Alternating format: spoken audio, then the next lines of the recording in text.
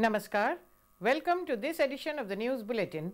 In the headlines today, contract labourers of Rourkela steel plant awarded under Instant Recognition Scheme.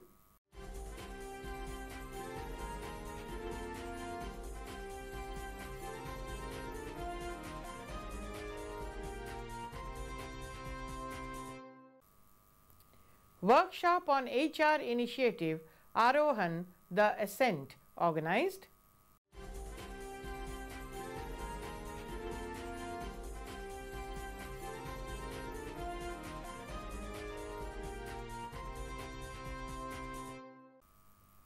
And Project Kiran, a counseling session of RSP, continues its endeavour to transform lives.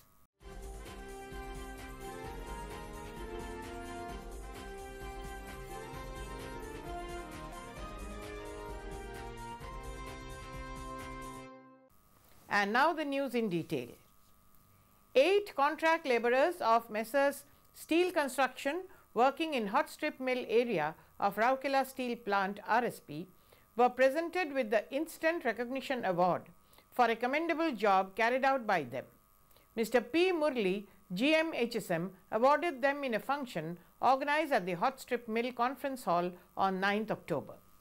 Speaking on the occasion, Mr. Murli congratulated the contract labourer and the contractor for their exemplary work and exhorted them to carry on working with the same spirit. It is worth mentioning here that in the finishing mill 3 of hot strip mill, power was getting hit in the entry side of grinding wall leading to cobble generation. This called for the required replacement. The awarded labourers carried out the safe replacement of entry table capsule assembly in 1.5 shifts, which normally takes 3 shifts.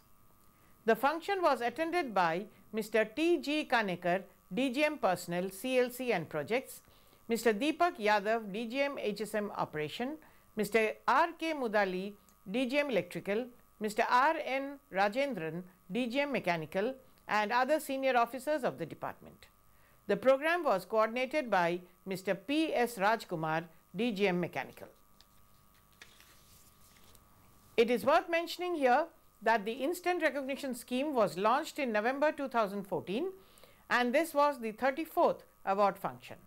So far, 219 contract labourers have been awarded in various departments of RSP under this scheme.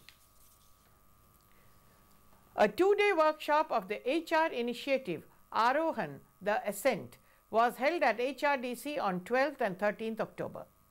In all, 15 executives in the level E3 to E7 attended the workshop.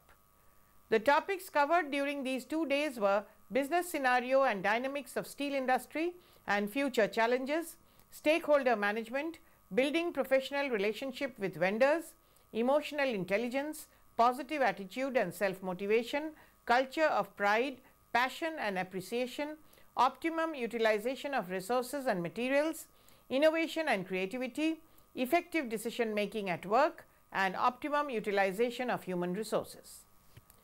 The sessions were conducted by Mr. A. Dasgupta, DGM R and CL, Dr. P. K. Sahu, DGM Personnel, Mr. B. S. Kartha, DGM SMS2, Mr. G. S. Das, DGM FNA, Mr. G. S. Goswami, AGM MM, Mr. P. Vijayan, AGM FNA, and Ms. Shikha Jain, Manager MM.